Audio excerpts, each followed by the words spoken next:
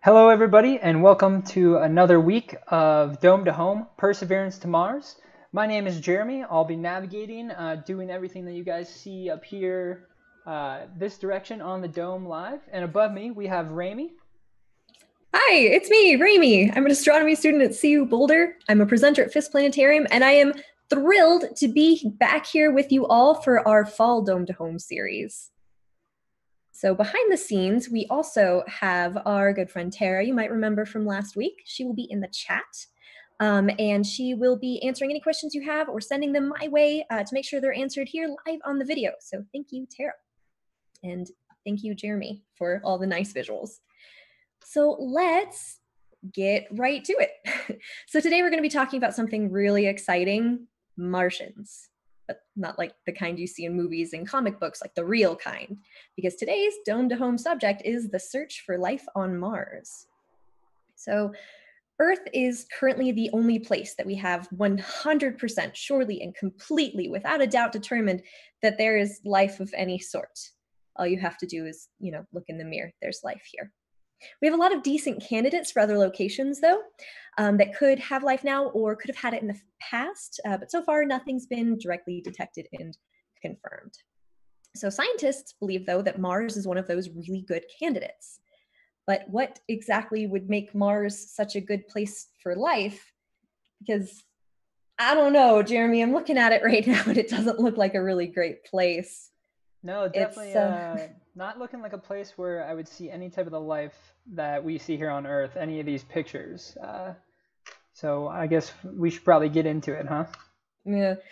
Mars, it's dry, it's barren, there's no atmosphere, or very little atmosphere. This isn't a very welcoming planet.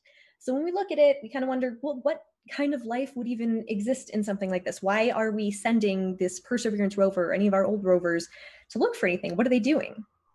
So what we want to look for is really evidence of past life, because we're not sure that much could exist on Mars at the moment.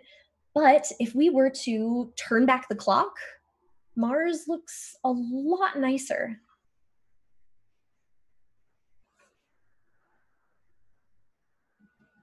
Takes a little bit of time to turn back the clock sometimes.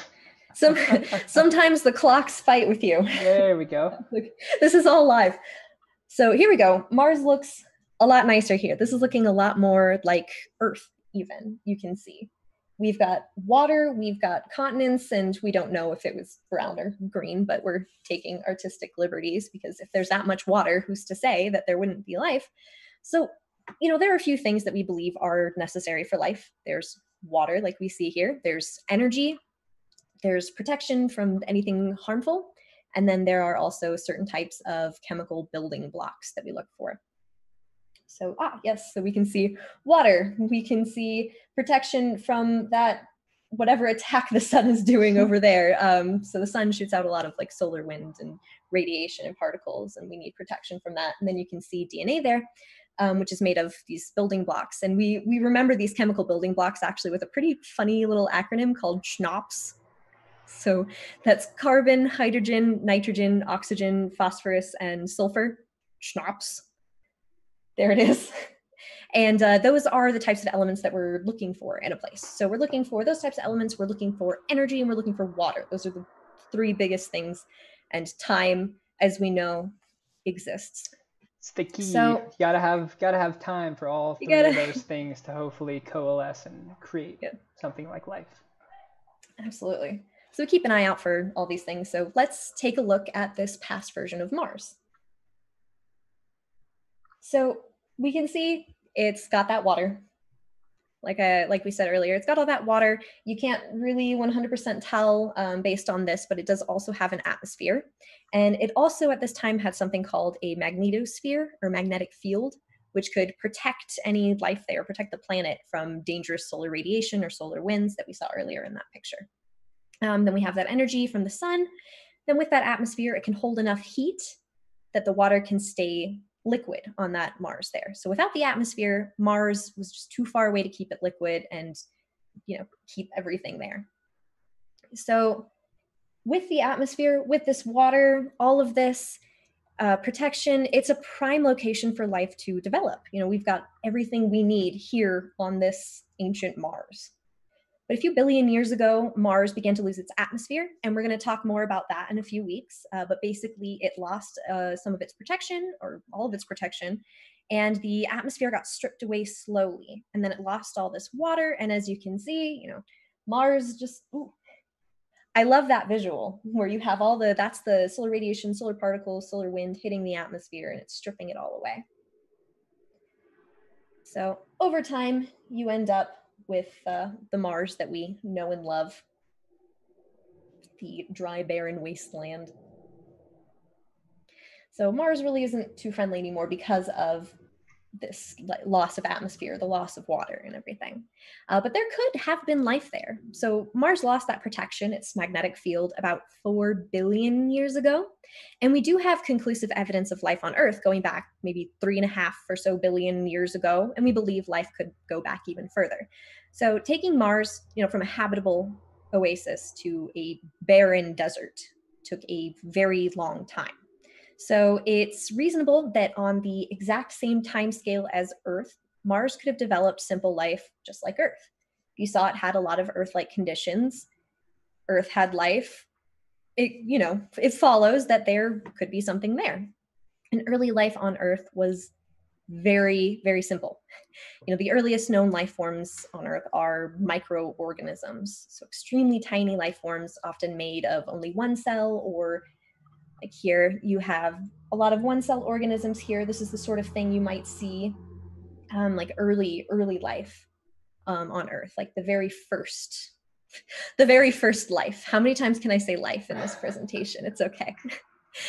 So they're made of like one cell, a small collection of cells. The first life was these single-celled or unicellular organisms. So multi-celled organisms, things with more than one cell, things that are more complicated. So having more than one cell didn't appear until maybe 2 billion years ago or less. And it took quite a long time to get anything complex involved. So when we look for life on Mars, we're looking for life forms more reminiscent of these early forms of life on Earth. The earliest plants and animals, for example, evolved less than 1 billion years ago. So by then, Mars, instead of looking like that beautiful oasis, looked a lot more like it does today. So our expectations for life on Mars, they aren't quite as complex as we see here on Earth. We don't expect to find like Martian squirrels or Martian mosquitoes or Martian velociraptors. Be pretty cool, but we don't expect that. We expect to find some very, very simple organisms, much like the ones that existed on Earth when the two planets were much more similar along pretty much the same time scale. So this means that we kind of have a decent idea of what sort of signs we're looking for, because we do see evidence of ancient life on Earth fairly often. For example, the oldest undisputed sign of life here on Earth is a type of rock in Western Australia called a stromatolite. And it dates back, there it is, about 3.5 billion years. And that's very conclusive. Definitely decided that this is about 3.5 billion years old. So the layers you see in the rock, they're from ancient bacteria. So biological processes, they leave records of just rocks like these. So as the bacteria do their thing, you end up with all of these layers, and it ends up kind of fossilizing into this rock. So we also have other ways of kind of tracking down ancient life. You've probably heard we found dinosaurs by fossils. You can also find fossils of ancient microorganisms. So these are called microfossils, surprise. And they're kind of difficult to find because they're so small. But these could go back maybe over 4 billion years, these microfossils.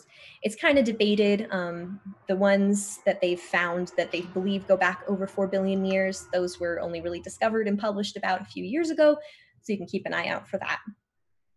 But again, that really shows that the time scale does match up, that there could have been something that developed on Mars, considering how similar it was to Earth. So it's things like this rock or these microfossils that Perseverance is going to look for. So to do this, to look for all this cool, neat stuff, Perseverance has been outfitted with some incredible instruments that can tell us all about the composition and textures of the rocks, for example. It will go through the rocks and the sediment, search through and take all that data to tell us what those rocks are made out of. They can tell us if they've got those trinops or not. We can look for that kind of layered texture like we saw with the stromatolites, different evidence like that. It's also going to catalog some of these samples to return to Earth in the future so that we can study them in our bigger and better laboratories, because as fantastic as Perseverance is, you cannot take an entire huge high-tech top of the line building sized laboratory to Mars on that rover. So as much as we can do, and we can do so much with this, we're going to get better information when we bring it back to Earth. So we might miss things being so far away and limited like that. And that'll be the first time that we'll actually be bringing anything back from Mars. Usually to get pieces from Mars, you have to depend on having meteorites from Mars. So it'll be really exciting to actually have in hand some Martian rocks. So we do also want to make sure that we're going to the right place, though. And the biggest hint that life was there is, was there water? And there was. So we want to look for where the water was. And we do see a lot of evidence of water on Mars. Mm-hmm. So these two pictures actually that we've placed up there now, the image on the top is actually an image taken of the Earth. And you can see these nice, pretty clearly structured river channels. And so when we've sent previous spacecraft to Mars, we've been taking images of what looks to be very, very similar patterns, river channels on Mars. And we've also types of patterns in river deltas. So where a river kind of meets the ocean and kind of spreads out in like kind of fans and things like that, kind of like the Nile Delta here shown at the bottom. On Mars, we can see very, very similar patterns. Yeah, so river deltas are, I'm so glad you brought them up, really great places for life. River deltas, it's where rivers are full of life, and they flow into a lake or an ocean that's also full of life, and that river flowing carries in sediment, and it brings in that life, brings in that sediment, and they make river deltas fantastic locations to look for life, which is why when they were looking into areas to land Perseverance, a river delta ended up being chosen. So we have Jezero crater here, and you can see the big river delta. And Jezero crater isn't that small crater, that's a crater in a crater. But you can see the river, you can see the canyon up there from the river and where it spilled out into this lake. The lake was about the size of Lake Tahoe. So you have what could have been a very rich ecosystem in that river, in that lake, on that shore. And with all of the sediment deposited, it could have preserved and buried this evidence of life here in this delta, which makes it a fantastic location. So there's kind of their target area right there. So it's hoping to go into the river delta. You can see it's hoping to land in the lake or delta and get around through, go up to the crater rim. It's going to try to look at as many things as possible. So lake, delta, shore, and where it was dry land, I suppose. And that should give us a really good idea of what was happening there in the past, those billions of years ago. So if there was, life on Mars, this would have been, or could have been a hot spot, like an amazing area for it. So that's kind of what we're looking for. We're digging around for the remnants of that life there. So, then you have the question, of course, I'm sure you're at home wondering, okay, but does life still exist there? And if so, what might it look like? So if life existed there before, couldn't it just adapt to these harsher conditions over time? And a good number of scientists do say that it is possible, though it would have to be a very hardy organism. Mars has no surface water. It's extremely cold. It's unprotected from harmful radiation. There's barely any atmosphere, etc., etc. Mars is great, but it's kind of barren. It's surviving all that is unthinkable for a human or a squirrel or a mosquito or a velociraptor.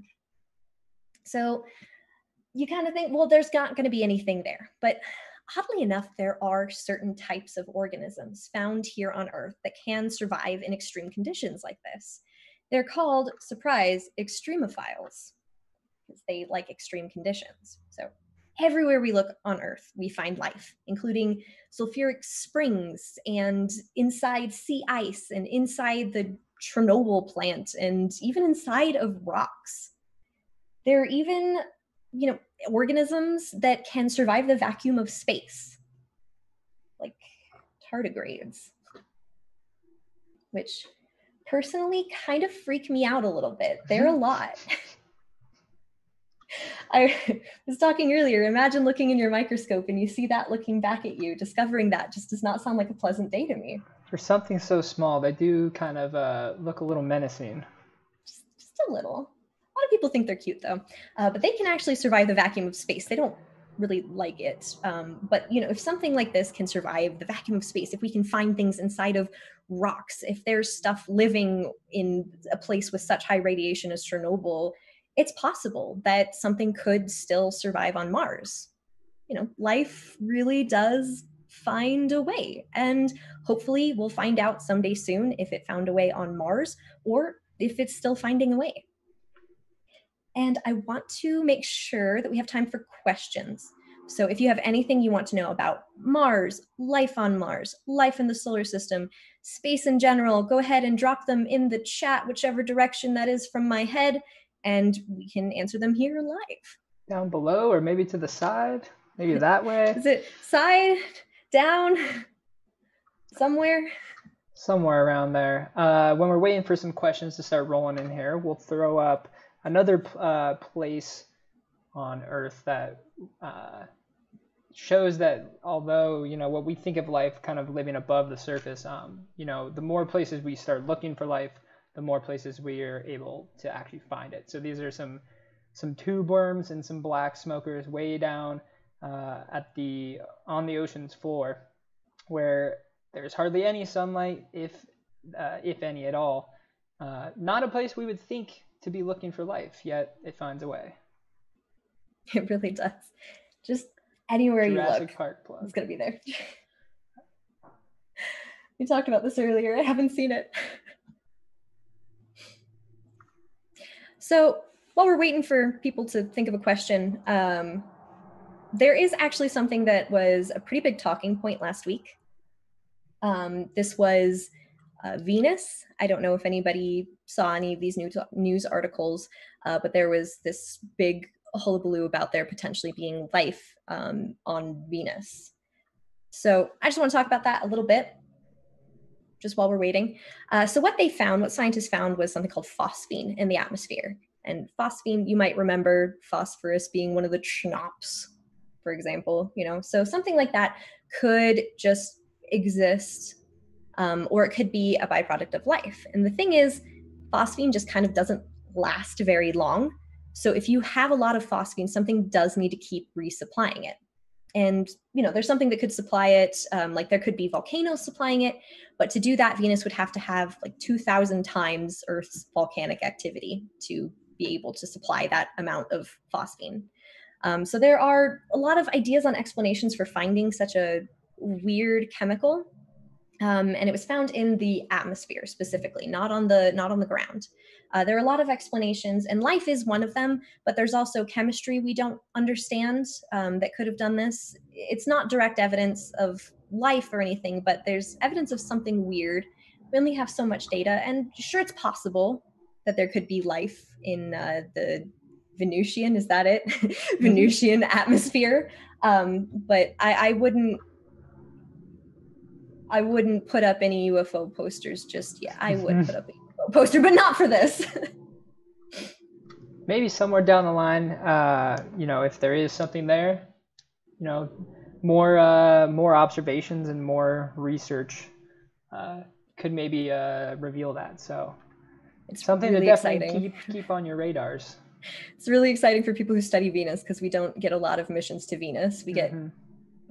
Mars is the place to go. It's a lot nicer than Venus. Look at it. Look how marvelous it is. Can't go wrong. Marvelous? No.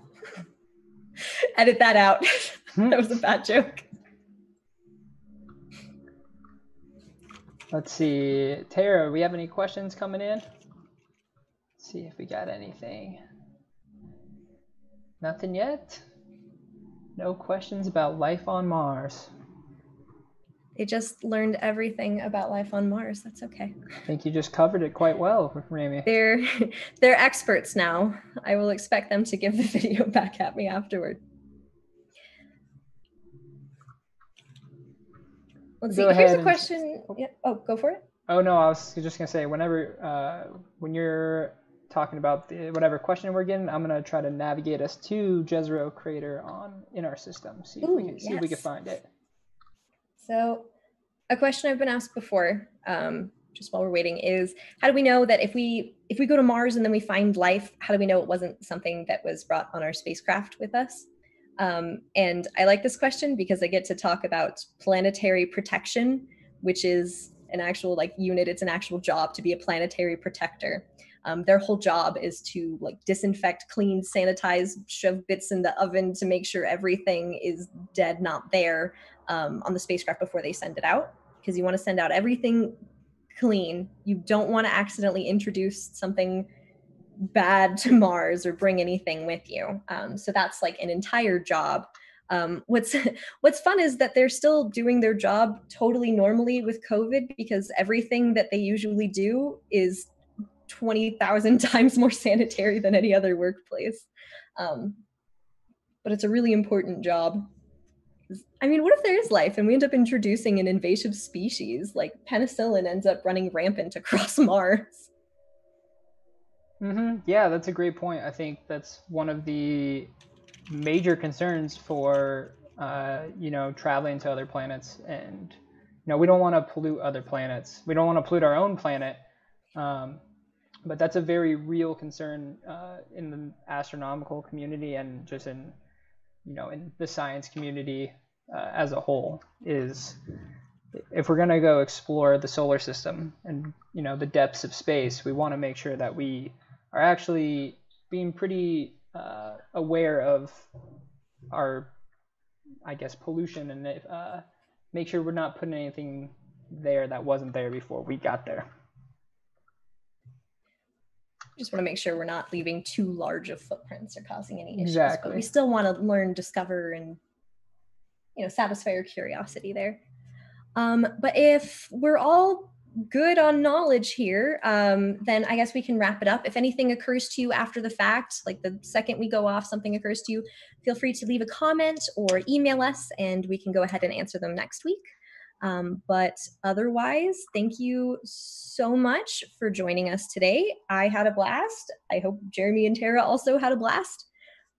If you like this video, don't forget to like it and subscribe to Fiske if you haven't already, and turn on notifications so you can get alerts for more videos like this. And definitely come back next week. We're going to be doing this series for a number of weeks. Next week, we're talking about, let me double check here. I think we're talking about, is it water?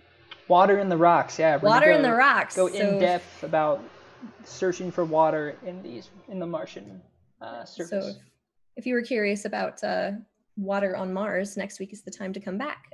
Same time, same place. But we're really looking forward to having a great series this fall. I had fun, and I can't wait to talk with you all again. Bye. Yep. Take care, everybody.